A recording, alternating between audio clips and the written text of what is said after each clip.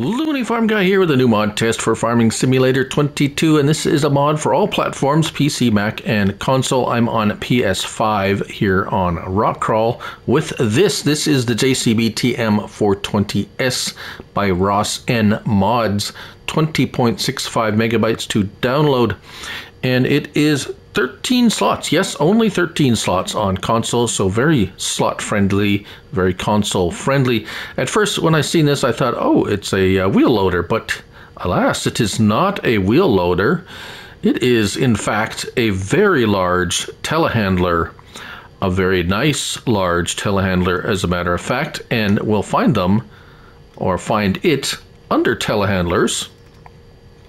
And here it is, a whopping 10.5. Well, it's not by weight, although the Schaefer is heavier. However, we're looking at this one, so it's 173 horsepower, power shift transmission, 160 liters of fuel at 31 miles per hour, which is very fast for a telehandler, actually. 10.5 tons, and as I said, 13 slots. So, let's have a look. We have wheel brands of Michelin, Trelleborg, Midas, BKT, Vredestein, Nokian, and Michelin. Back to Michelin. So in Michelin we have this nice, very nice looking tread, and we have a wide twins all around, very nice indeed, and then back to standard. So the tread changes when it goes to the large and then twins. Trelleborg, we also have wide twins all around.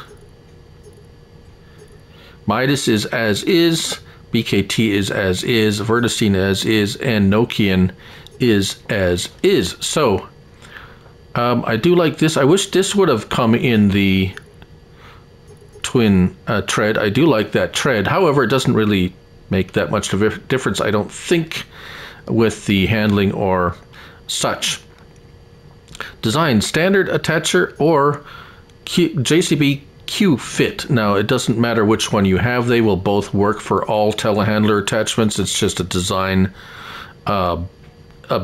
aesthetic or a visual, whichever you like. Main color, we have all of the main colors available to us on the Giants color palette. You can go purple or you can go John Deere if you like. Rim color, again, every color, including a few custom colors. The matte gray, matte black, chrome, and then we get into the Giants colors, which will cost you $1,000, but no charge for chrome, black, or gray, right? And if we go into the main colors, that is also true for the yellow. You don't get charged, but any other color you will, right? And then license plates. So the only thing that's going to cost you more money is the wheels or color, if you choose a color outside the box, as it were. $119,000, not too bad for a very nice telehandler. Now, it's not going to have the longest reach, but we'll hop in, shall we? Interior, very nice. Start it up. Nice. The key, did you see that? The key. Watch on the dashboard there.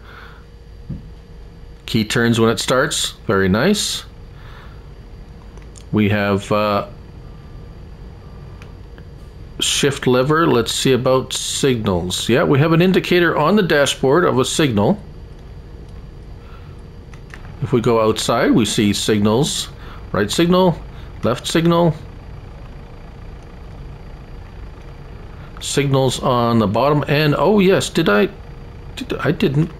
not show? Oh yes, I didn't go through the beacons. Wow, that's odd. Beacons, we have no beacon, low beacon, standard, high beacon, or a light bar, which I have installed. How did I miss that? Okay. Right, beacons. We have the light bar beacon, which I do like. It's very neat and very bright. And it does add these signals, as we can see here. Lights, very well lit. Now, yes, oh, other options. L1 and right stick left and right. That's your adjustment for your telehandler. R1 and up and down extend out that telehandler part, so you can see that's as far out as it goes. So it does afford quite a nice reach for such a large piece of equipment. Now, of course, any telehandler attachment will fit on these, and if you and I do believe there probably is a adapter, perhaps in the CSZ pack, maybe, to be able to use front loader attachments. I'm not sure about that exactly. I'd have to look it up. Some of you would know that. Right. Oh, yes. And L1 and R1 right stick opens and closes that the left door, and up and down. Oh, L1 and R1 left stick the right door. So left stick right door, right stick left door. That is, of course, oriented this way. That's the left door with the right stick, and the left stick is the right door. That's a little bit odd, but that's the way it is. All right, so let's just pull forward and attach. I have a manure fork here. However, let's retract that. Handling is nice. It's pretty nice. And let's pick up this silage bale. Oh, let's pick it up maybe a little bit better than that. There we go. And so no problem, as you can see, no problem handling a silage bale. The dual wheels do help with stability, as you can see.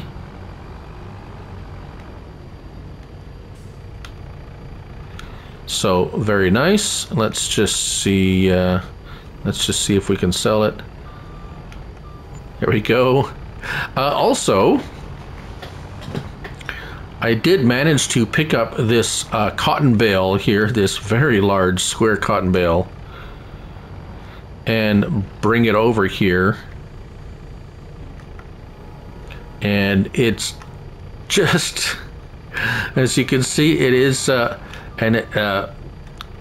you can see, there's some very nice twist to the body of this telehandler. While it's struggling to, it is on the very verge of being too heavy. However, it is, it is managing to handle it, as you can see. So probably with let's just open this. There we go, and drop that off. We're going to sell that. Oh, I won't sell there. Right. So that is a little bit about what it can do. So now you notice there is a let's turn the signal off. Right. So as we can see, there is a hitch on the back of this. So what I've done here is I've purchased a couple of trailers. Ball hitch trailer first is a no.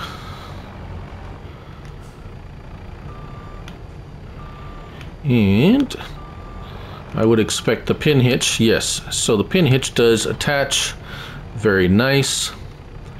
There is also, if you do want to add extra weight, there is a weight available, especially for telehandlers, to attach. So it's a separate mod. I'll try and find it. I'll tag the information in the description if I remember. Right, now let's just hop into this one. This is the basic one without any options. It is pretty much the same, except of course, as you can see, no dual wheels or light bar, but it is essentially the same. I have a bucket on there, and we have some rocks. A rock-filled bucket, 2,651 liters. If we Let's see if we can extend that out. We'll see how well it... Oh, it's a little bit too much. The rocks are a bit too much for it when it's extended. But as you can see, it still handles the weight pretty good. Yeah, rocks are really heavy. That's why I use them. However, as you can see how it kind of twists and turns a little bit with the weight on there, I kind of really like that. It does show some real dynamic weight transfer and so forth with a heavy load. Kind of really neat. So we're just going to dump this off here. Sorry about the camera angles, it's acting a little weird today. So let's just drop that off and let's go for a bit of a spin to show you the acceleration and the speed. It takes a little bit to get up to speed. So it is kind of a manual transmission, as you can see here. Let's try and turn to see if it... Oh yes, it does go over. But you can write it pretty easily with these articulating type. So it does tend to tip over a bit. Let's try it with the dual wheels, see if that gives it any extra stability with the... I would imagine it would give it more stability. At this one, oh, this one got up to speed really fast. And, oh, it still tips over.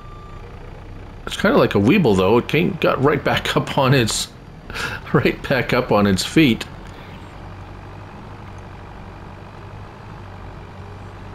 So that's neat. Right. And there you have it. A really nice new addition to telehandlers. Nice big telehandler. Would be able to handle quite a bit of weight, and with that speed, you can tow around a nice big trailer, perhaps for gathering product and so forth around the farmyard, or if you have a big cattle operation or something that you're transporting a lot of things like that. It would be really... And the color options are nice. I've decked it out with pink and green here, but of course you can pick any color you want. And there you go. That's the JCB TM 420S by RossN Mods. Very nice. 20.65 megabytes to download and 13 slots on console. Thank you all for watching. I'm Looney Farm Guy, and remember, it's only a game, so till next time, bye for now.